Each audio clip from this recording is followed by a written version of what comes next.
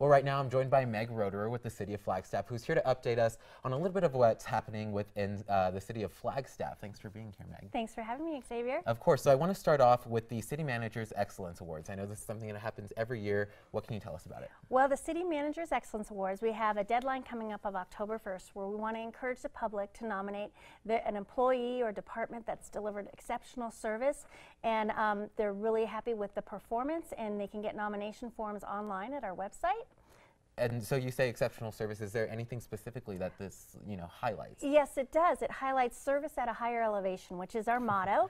And it also highlights the award with a Humphreys Award, an Agassiz Award, and a Fremont Award, all based off our San Francisco peaks. Yeah, appropriately named. Yes. At a higher elevation, 7,000 feet about. So there's also a redesign in the works, and it's happening over the internet, right? What can you tell us about this? Well, it is happening on the internet. It's our website. So the City of Flagstaff website, which is flagstaff.az.gov, is going to have a new look and feel this fiscal year. So we're really excited to roll that out, and we're working diligently on that. And so I have to ask, because I know people are wondering, where is the funding for this coming from? Well, we actually paid for that out of the budget in FY16 for implementation in FY17. Okay, so fiscal year 16 for implementation this fiscal year. So yes. It's something that is actually already paid for, right? It's just being implemented now? Correct, yeah. So we're really excited to get all the, now that the budget part is taken care of, now we can actually put it to work. Get the payoff. Yeah, exactly. Okay, and also we have some train news happening that's actually going to bring some revenue to the City of Flagstaff.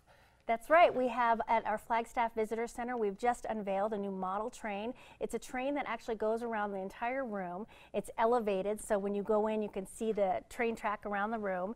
And if you put a quarter in the kiosk, you can watch it go for about 2 minutes. And it's just a really fun new feature. And so we're excited to unveil that. All right, and I have to hit the money thing again. Where's all those quarters? Oh, that's a really good into? question. So that money will go back toward the Visitor Center for operations. So it's a great way to generate revenue and keep our Visitor Center going strong. All right, well, I want to thank you for being here, Meg. Of course, for more information on the City of Flagstaff, you can go ahead and check out our website, naztoday.com.